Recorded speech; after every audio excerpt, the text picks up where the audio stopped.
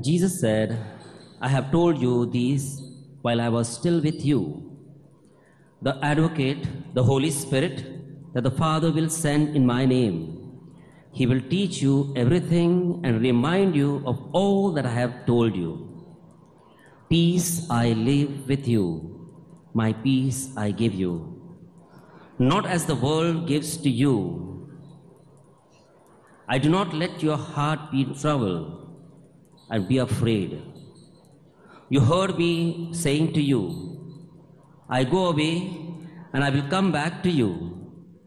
If you love me, you will rejoice that I am going to the Father, for the Father is greater than I. And now I have told you this before it happens, so that when it happens, you will believe. I will no longer speak much to you, for the rulers of the world are coming. He has no power over me, but the world must know that I love the Father and that I do just as the Father has commanded me. Get up, let us go. This is the gospel of our Lord Jesus Christ. Praise be the Lord Jesus Christ. Your word is a lamp for my feet and the light for my path. Thank you, Jesus. Praise you. My dear brother priests, my dear young sisters and brothers in Jesus Christ, at the World Youth Day 1905, which was held in Cologne in Germany, Pope Benedict XVI gave a wonderful homily at the end on transformation. I would like to bring that to you, what he told the youth there, which he would tell you also today. Knowing that Jesus was about to die, how did Jesus go about? He transformed. The first transformation was changing death to life. He would die, but he knew he would rise again.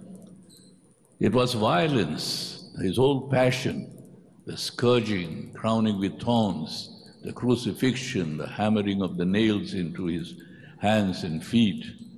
He transformed violence into love. So he loved to the very end.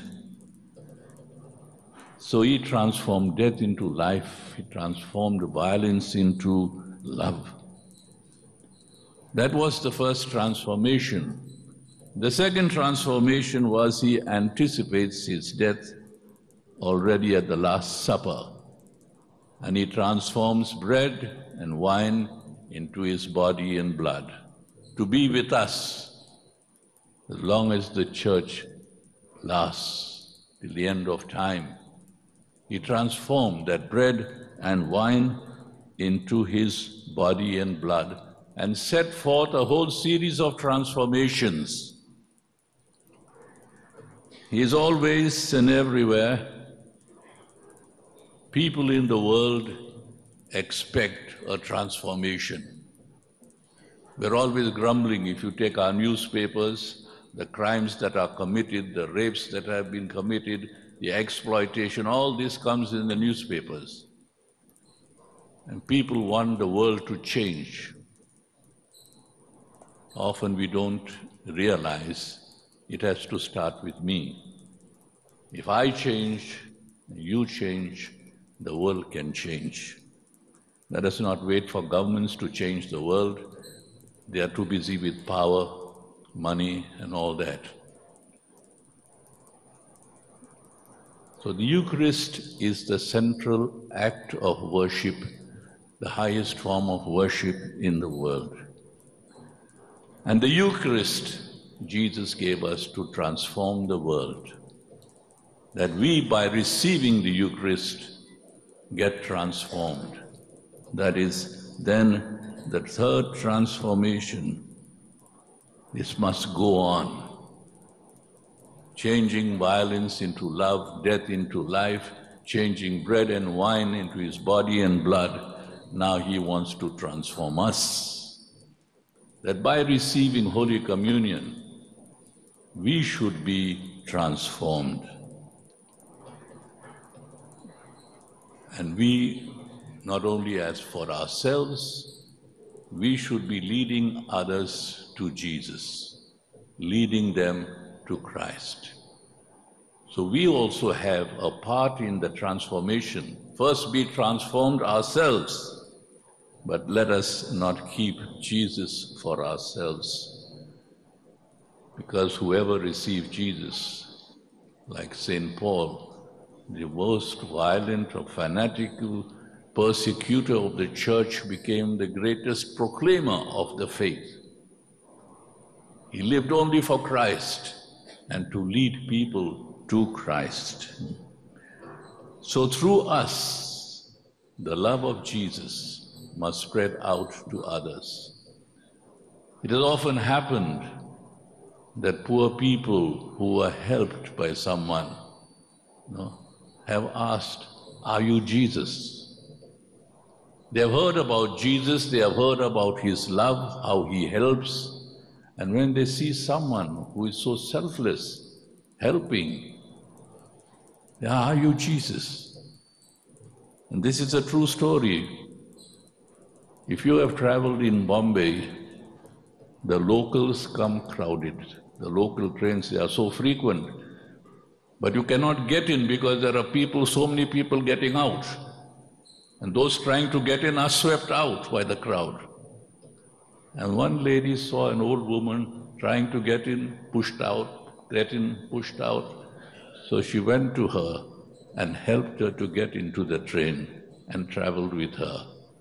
She asked her, "Where are you going?" And when that station came, she helped her to get out, because sometimes it is more difficult to get out because other people are trying to push in. And she helped her to get out and saw that she was comfortable and would go where she wanted to go. And that old woman asked her, "Are you Jesus?" This is what people have to say to us. It has been said, if the Bibles of the world, all the scriptures, all our Bibles are destroyed, people should be able to write the Gospels looking at our lives. At the end of the Mass we say, "Go in peace."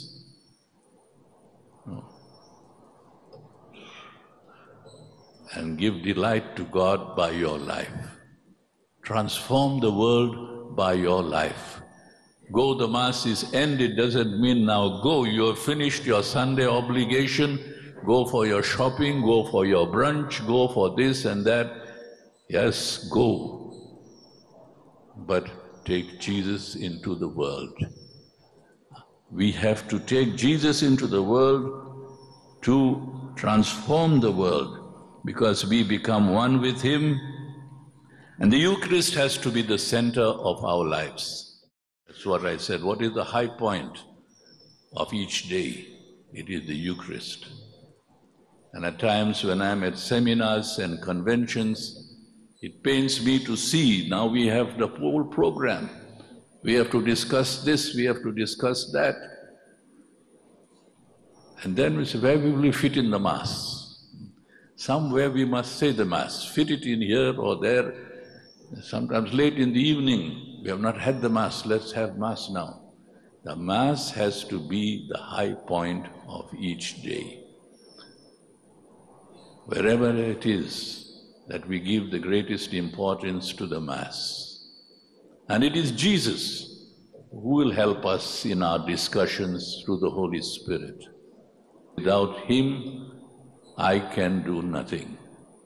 And that should be in our lives also.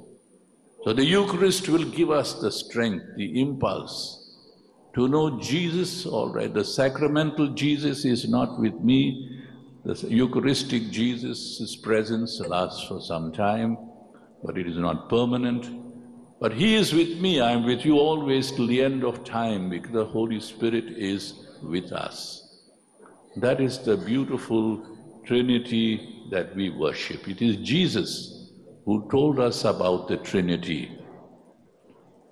The Spirit was not known as a person. Jesus, through his preaching, manifested that the Holy Spirit is a person. He is our advocate, he is our helper, consoler, all that.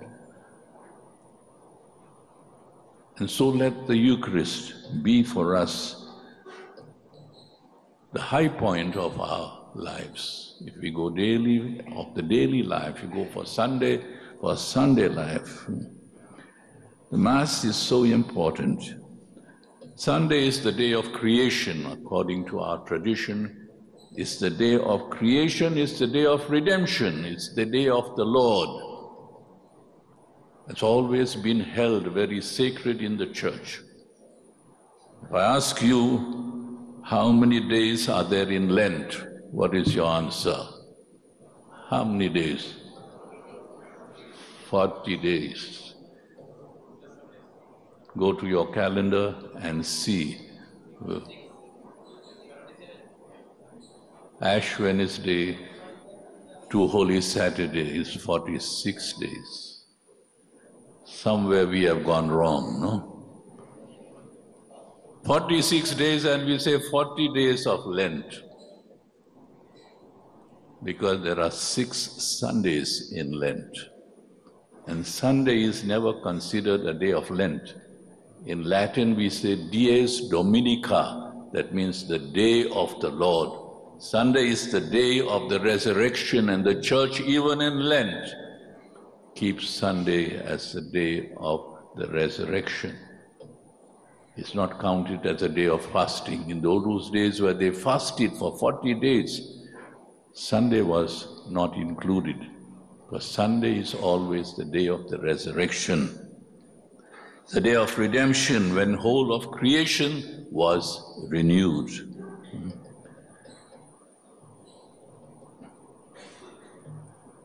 Then the Holy Father went on to say, we must learn to love the Eucharist, and we must learn the Eucharist should lead us to the sacrament of reconciliation. Reconciliation is not there to say, I've sinned greatly. It's an encounter. Every sacrament is an encounter with the Lord. There's the story of St. Francis of Assisi, a saint. At one time of his life, he went to confession every day. I read that as a seminarian and I said, why did he trouble the poor fathers? What did he have to tell them? But then I realized as I grew older, and I hope little wiser, why he went for confession every day. See, we priests in India, we wear a white cassock. No? When you wear a white cassock, if there's one dot on that cassock, people say, Father, there's something on your cassock. I had a brother who's a Franciscan, he has passed away. I used to envy him, he had a brown cassock. And if the 10 dots, 20 dots, 100 dots, nobody sees that. Because that background is such. So the purer, whiter the background is, the more you see even the smallest dots. And so the closer we come to God, when we see how holy He is, all holy, then even the small faults of ours, they stand out. Lord, I have sinned against you. I could have helped that person, I did not. I could have said a good word to this person, I did not. See, that's why St. Francis used to go for confession every day. Every day he realized, I failed the Lord here. The people would have said, that's no sin. But compared to the purity, the holiness of God, he realized, I'm so far away from God. And so that leads us, the Eucharist, when we come to know the holiness of Jesus, the holiness of the Father, the Spirit, then we realize how sinful we are. When Jesus entered the boat and told Peter, he preached from that boat, and then told Peter, now you cast your nets. They had cast the nets the whole night. And Jesus was a carpenter and Peter was a fisherman. He could have told him, mind your business. I know, I am a fisherman. But he said, at your word, he cast out the nets. And there was such a haul of fish, they had to bring their friends' neighboring boat to haul in the fish. And then Peter fell at the feet of Jesus and said, depart from me, for I am a sinner. And my question is, why did he not say that when Jesus entered the boat? Don't come into my boat, I am a sinner. Because through the haul of fish, he realized this man is a special man. This man is a holy man. And seeing his holiness, his powers, he fell at his feet. So when people say, no, I have nothing to confess, that means you are quite far away from the holiness of God.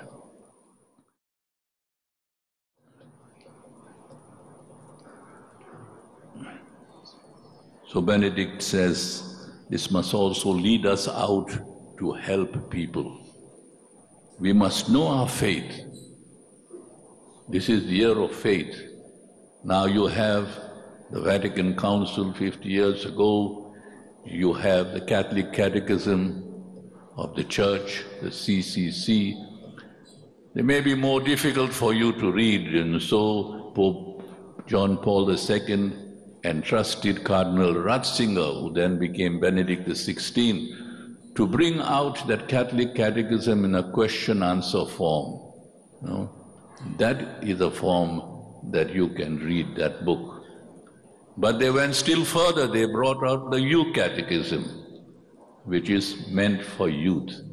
That book you must have, and that book you must really know, study, because you must know what it means to be a Catholic. And Benedict told then the youth, go out to the people, serve the people. Our holiness is nothing if it doesn't lead out to help people. Jesus we call a man for others. Very simple definition, a man for others. We should be known also as persons for others, always ready to help, always there. And he pointed out especially those who are neglected, the old, the weak, the lonely, to have a heart for them, to go out for them. So let us not forget, today there is an explosion of religion, he said. It will become also a consumer product. That is the religion of wellness, the prosperity gospel. Ask God for anything, He will give it to you. You want a Mercedes car, ask Him for it. They are drawing crowds of people. So there's an explosion of religion, no? But people want to find out where is the true religion, and we have that obligation. And so then Benedict ended by telling them, the star led the three wise men to Jesus. You be the stars, that following you, people can come to Jesus, people can find you, and people will be always happy that you have been their star, leading them to Jesus.